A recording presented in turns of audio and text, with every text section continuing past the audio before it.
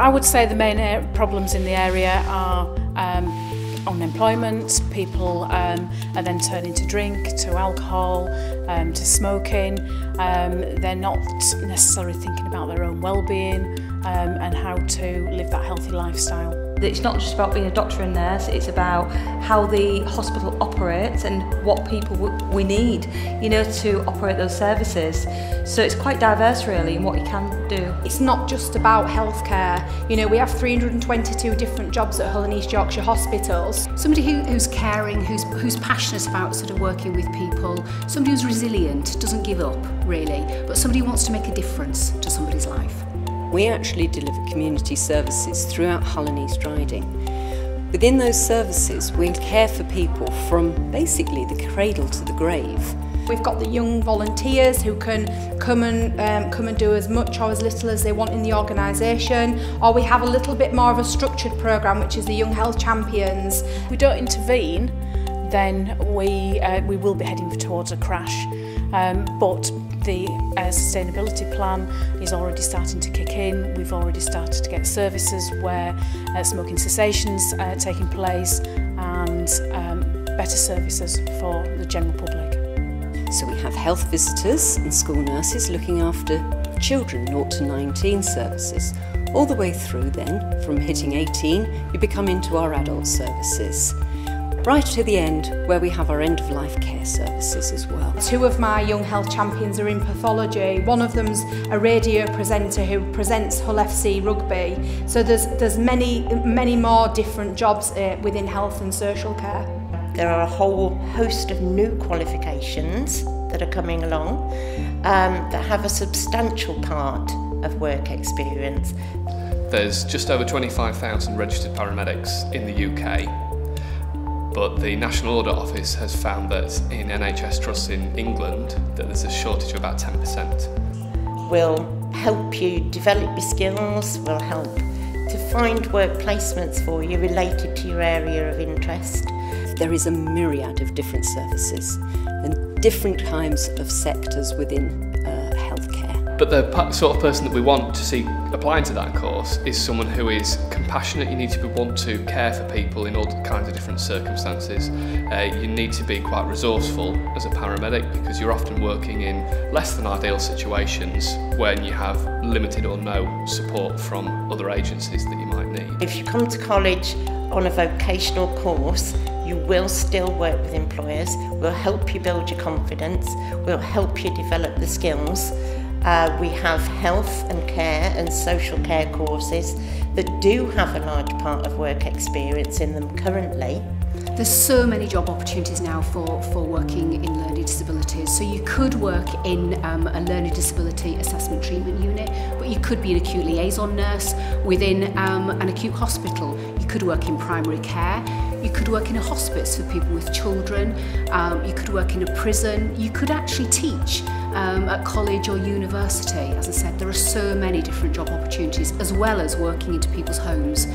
Is we tend to ask them what their ambition is, what would they like to do, so that we can develop a suite of things that they might be interested in relation to modules, give them further information on the profession or the course to tailor make it to what their requirements are as an individual. We've got GP practitioners, we have nursing staff, but then we also have advanced clinical practitioners, physiotherapists, occupational therapists. We also need them to be quite resilient as well, because at times it can be quite a stressful job, and certainly even our students on placement will experience something unusual that may have never occurred to them or that's particularly distressing. We need to have people who are able to cope with that sort of challenge. For years I'd toyed with the idea of wanting to be a paramedic, but I left school with just 1 grade C in maths, so I had to go back to college, do an access course, and then I had to redo my GCSE English, and I found out about Hull University doing the paramedic course, and I applied for it, and I'm straight into it. My background is not healthcare related, I came from a supermarket. Our healthcare assistants, and they can be in any form. They can be helping anything through from the rehabilitation side right through to the nursing side. workers, you'll get to work in the community, you'll get to have experiences in hospital, and it'll give you a global feel for what health and social care work is like. You need to be quite adaptable to whatever situation you're in. You need to be adaptable to the kind of people you talk to as well. There's a big gap between some people you might encounter who are at a side of society you may have never even considered before, who are homeless, drug abusers, alcoholic, any other sort of long-term condition like that, which you may not have encountered in any other phase of your life. And at the same time, you need to be able to fit in with someone who is perhaps very well-to-do at a country club, that sort of thing. And you've got to convince both of those people that you're able to talk to them on a level basis. And that can take a bit of skill. It can sometimes take a bit of courage as well. We have public health, and for public health services you've got to have that enthusiasm to look at helping people to re-motivate and look at how they can change their lives. That's just a few. Believe me, there's an awful lot more. We have people who have no GCSEs who actually come and talk to us about wanting to be a nurse. They've got the qualities. We know that they're working as healthcare assistants many times, but they don't meet the entry criteria. So by doing the university certificate, we give them bite-sized small modules to do, build up their confidence from an academic point of view, and then they're stepping on and stepping off with first and 2-1s. They've shown some of the resources that they can use, like NHS Careers, to find out the whole range of different kind of professions that there are, and we can talk to them about the medical academy that we offer at St Mary's as well.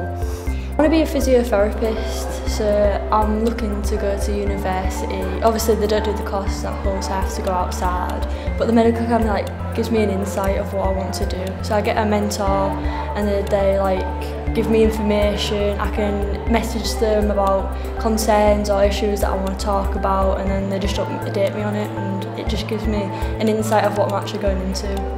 Well, we try to link each student up with a mentor who does the job that they want to do. So we check with students throughout their time at St Mary's on the Medical Academy what career area they're interested in, because some do change as they go through the programme.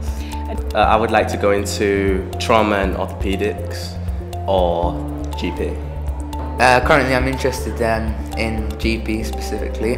I have an aspiration to be a paramedic, and I'd heard about the Medical Academy at St Mary's, so I applied to go to college at St Mary's just for the Medical Academy, and I got in and I'm part of the Medical Academy now. It just made me think, I don't want to be stuck in a ward, I need to be outside, I need to be able to get into an ambulance.